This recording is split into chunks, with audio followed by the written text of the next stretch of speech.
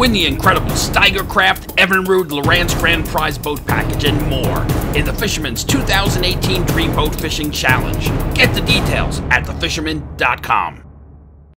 I'm Jim Hutchinson with the New Jersey, Delaware Bay edition of the Fisherman magazine, though I gotta kind of feeling a little like Jim Cantori, tucking myself out of the wind. I'm here this week in Charleston, South Carolina for American Sport Fishing Association's annual summit. And the weather didn't cooperate. Of course, we've got that Hurricane Michael barreled through the Florida Panhandle midweek. Now it's coming across as a tropical storm here in this area. Hopefully it doesn't affect our flights out of here. And I know that we will be feeling some of the after effects by the end of the week as well. Thursday into Friday, and especially on those offshore conditions. But it looks like this nasty storm is going to skirt us a little bit. And hopefully I can get back in on some of the action that we've got in the weekend ahead. And what we'll get for this weekend ahead with that passing storm, more north and northwest winds gusting Friday. Heavy gusts from the northwest. Should be, according to the forecast, straight northwest all day Saturday and also into Sunday. North-northwest wind again could push more of that bait along, push it out of the inlets, a little bit of more of a northerly direction perhaps by Sunday, push them on down the beach. Could blow the surface temperatures off too. Those warmer top water temperatures, that north offshore wind blows those warmer waters off, the undercurrent comes in, and we're left with a little bit of cooler water temperature and hopefully a little hotter striper action. It's definitely what we need to get this fall run going. Now the seas subside Saturday and Sunday, making for a busy weekend, I'm sure, on those inshore reef sites. The black sea bass season reopened this week in New Jersey. We've gotten some great reports when those boats do get to sail. Good sized sea bass and plenty of them. Boats you see listed every week in the Fisherman magazine. You subscribers, you know this.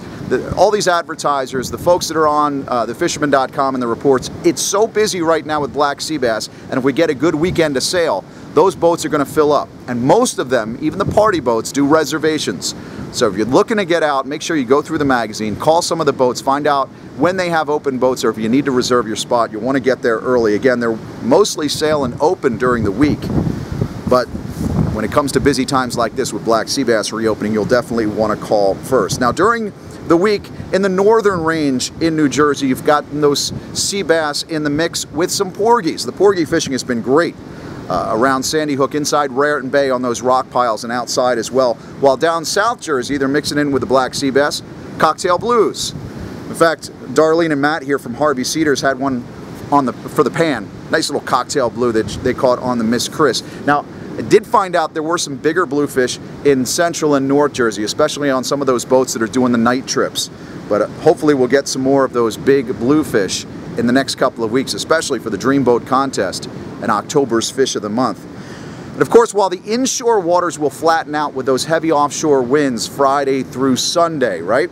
We still have a little bit of a problem at the canyons. From the Baltimore to the Hudson offshore, it doesn't settle down until sometime on Sunday, it looks like, but into early next week as Michael passes through. And there are some good reports that we had when people were being able to get out there to get on some fish, some bluefin, and of course the mahi action's terrific. Brandon Shackleton and the Southern Regional High School Fishing Club, they were offshore aboard the Super Chick last week out of Barnegat Inlet. 114 mahi, 86 tilefish, and one monster, a 140-pound tuna that came unbuttoned at the boat. But I'll tell you what, with all that tilefish, what great eating that is. Water temperatures, like I said, still warm. Midweek temperature check, I had 70 degrees at Sandy Hook, almost 75 degrees in Cape May. It should be at this point in October more like mid to upper 60s.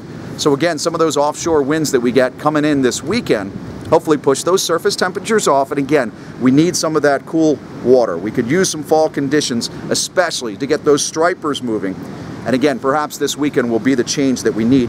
But of course, with these tropical conditions, everything's so sticky and wet, especially down here in South Carolina. But with that tropical system moving through, we still have all the tropical visitors that have visited during the late summer. They're hanging with us in the fall. Mike McCardle, for example, he caught this remora, big remora, at the Triangle Rock Pile at South Amboy while porgy fishing. Big remora like that, you gotta wonder where his ride went, right? Lee Wakefield, he got in on some of the pompano action down in South Jersey. Found out about that in Brigantine, but Lee said they were in the beaches of Ocean City last week too. In fact, he had to share the beaches with some of those summer folks that are still out there enjoying the idyllic fall weather. Blowfishing, of course, is still very good in Barnegat Bay and Great Bay as well. Great Bay is where Steve Urbano got on them with the kids. Again, check in with your local shop. A frozen chum log and some clam and a nice quiet place in the back bay. Put your kids on some of those blowfish, maybe get a couple of spots, put in the pen for the striper season coming ahead. And of course, we're still getting some good reports on sheepshead too, all this warm water. Swag here, he checked in with the folks at Fisherman's headquarters. Jetty fishing, jighead and crab, South Jetty, Barnegat Light. Any of those rock piles, a lot of folks that I've talked to said they like the slack tide. So you could try it in central Jersey on down into Cape May County, right? But you might also want to give this a shot at Manasquan, Shark River. Again, slack tide, crab baits, put them on jigs, bait up. You can also get some tog. There's plenty of tog on the inshore pieces too, and along those jetties. Folks are enjoying that one fish limit the best they can. Ryan Morse here, he hit a 2-pounder the other day using green crabs along the wall at North Wildwood. If you're looking for stripers, you might want to look in the back. Look along those sod banks, especially high water, top of the tide, slot-sized stripers. And those smaller topwaters are great too because we still have all those peanut bunker in the back. Your small tsunamis, your stillwater smack it juniors. Some really good catch and release action back there along those creeks. And some folks like David at Absecon Bay also have those slot tags.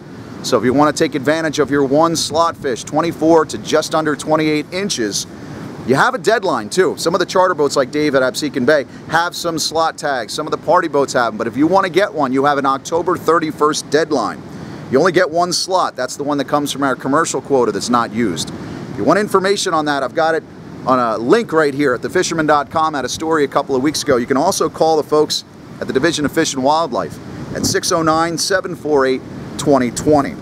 Fall trout stocking, also speaking of the division, is going on in October. If you saw last week's edition of the Fisherman magazine, you subscribers know about it. We do have stock trout in fall and winter throughout the state, not just northwest trout country up there in Sussex County, but also in Ocean County, Monmouth County, and Cape May County, Virginia, and Murphy's Hook House. Tackled a couple of trout on the Toms River. If you want to get some more information about where Virginia fishes, stop into Hook House, stop into any of your tackle shops. If you want to try your hand at some of this fall and winter trout fishing. In fact, next weekend is a great weekend to try it. If you don't have a license, you don't have a stamp, October 20th is a free fishing weekend in New Jersey where you can get the chance to fish with no license, no stamp, and no stinking badge required. Good thing. And again, reporting here from South Carolina as we're getting the remnants of tropical storm at this point coming through. I got to send my prayers and best wishes. My thoughts are with you. I've got a lot of friends down there along the Forgotten Coast, the Panhandle of Florida, Mexico Beach, beautiful area, Apalachicola. This is a devastating storm, came up so fast. You know, we spend all of our time watching the weather system and watching those systems come across on the Atlantic, and this one pops up in the Gulf, makes everything crazy. But again, the remnants of that storm that we're going to get this week, pushing through some offshore winds, and hopefully that prompts a little bit better surf bite and more movement out of those stripers. We'll find out. Catch them up this weekend. Let me know how you did, and we'll report back to you again next week, right here at thefisherman.com.